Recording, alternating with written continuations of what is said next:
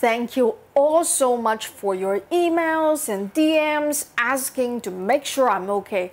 I'm okay. I'm in Thailand. I left Shenzhen for Bangkok on January 15th before the Wuhan crisis got really bad. And I've been here since.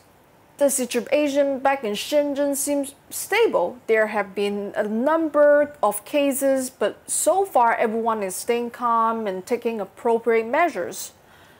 My parents and friends are fine.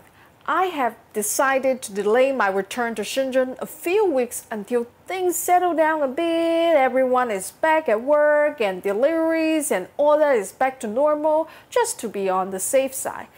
Both Creality and JLC PCB have been really great about it, and I can continue shooting updates for all of you from here in Bangkok. Thanks again for your support. I've got some fun updates coming.